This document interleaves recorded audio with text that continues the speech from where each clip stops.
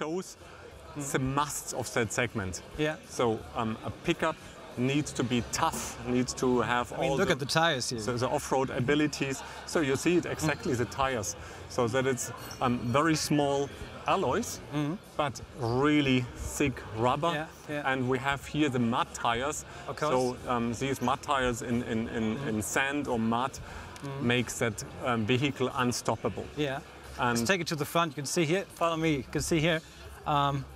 With this car, you can actually pull yourself out of the mud. You know. So what you see here, it's that simply you recognize some features of our SUV, Mercedes SUV fronts, but of course we added here some a winch,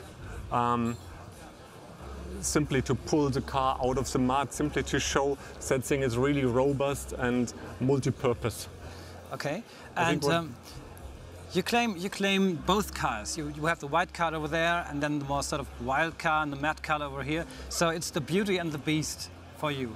And at the same time, Gordon Wagner put it like that, it's hot and cool. What do you mean as a designer designing something that's both hot and cool?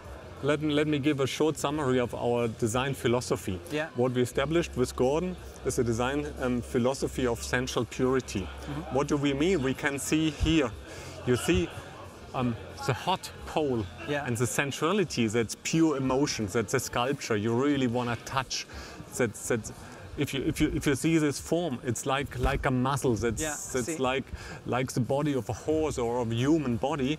That's emotion pure. And on the other side, you see these technical details, which talk about innovation, about intelligence.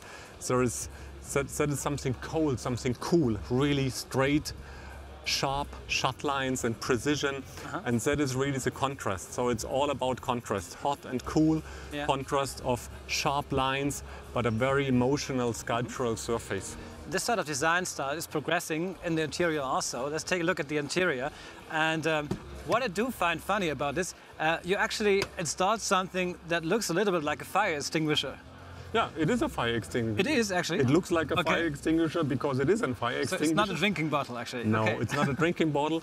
Also, this shows multi-purpose. I'm somewhere alone, and whatever happens, I'm equipped for all opportunities.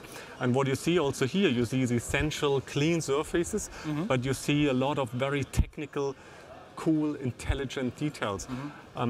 Looking here, you right away see our Mercedes-Benz user interface, you know, from our passenger cars. Yes. But I think in that segment, that is very, very unique. You see the touchpad, you see the screen, you have, that's a novum for that segment. All that you need for a connected life, yeah? Right. Okay. And exactly. What impresses me very much is also the quality of the materials that you chose. Is it something that we could also expect later on? This is a concept car for the production model. This is a concept car, but if you compare the two different interiors, maybe now you see the differentiation very, very well in the interior. Let's take it to the other car, because this is fine as well. Now, you have the tough guy. We've been to the rough car, and now we've been to the actually in the living room. Exactly. You see here. Look at that. That is all about lifestyle. That is not the fire extinguisher, which tells you I can survive everywhere, but that is all about elegance. So also here, what I told you with the contrast, hot and cool, is here this warm brown soft leather, but it's contrasting with the really cool white Napa leather. And you see also the contrast. You see it also in the details here. You have a contrast between a brushed surface and a polished surface, and that is all. All of this is part of our design philosophy, and that is then here really the lifestyle guy. You were asking, what does it tell about our production car? Simply, it tells that we think in lines. So we will offer a car, of course, one car, not two cars.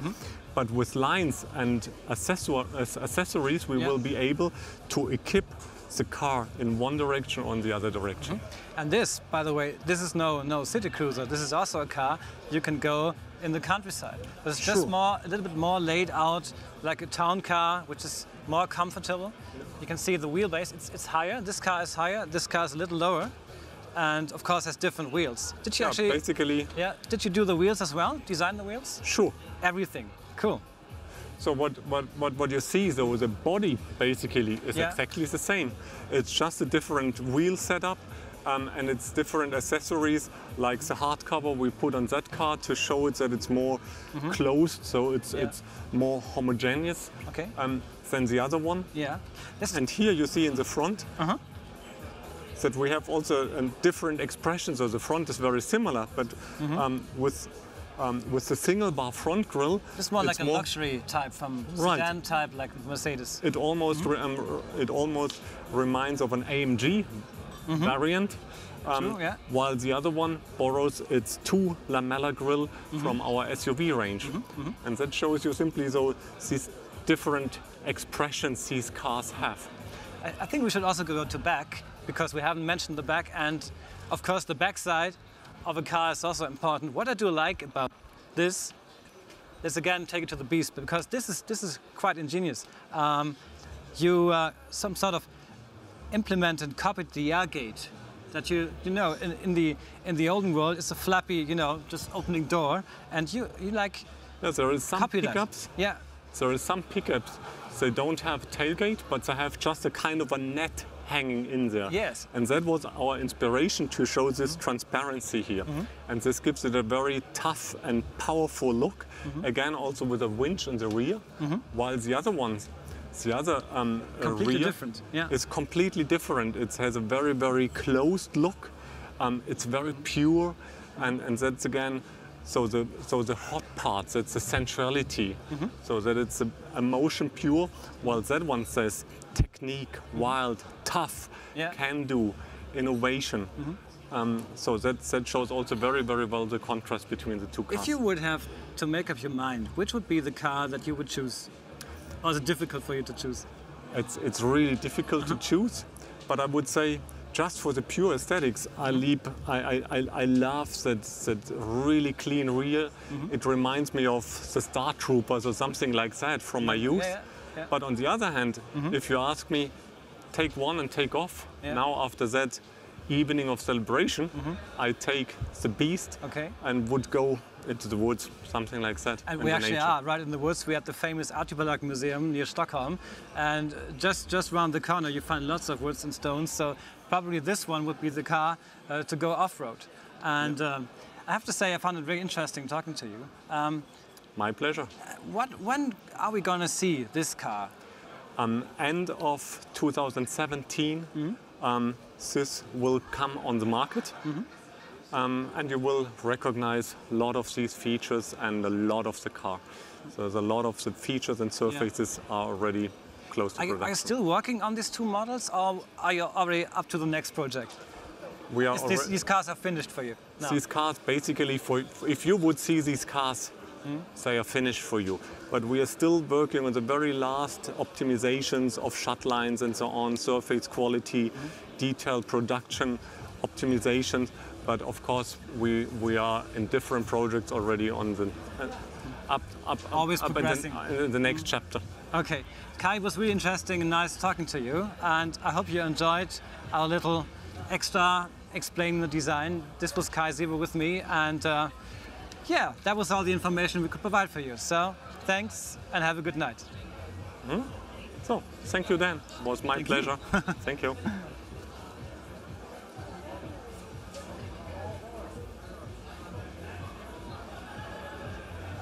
Okay, good.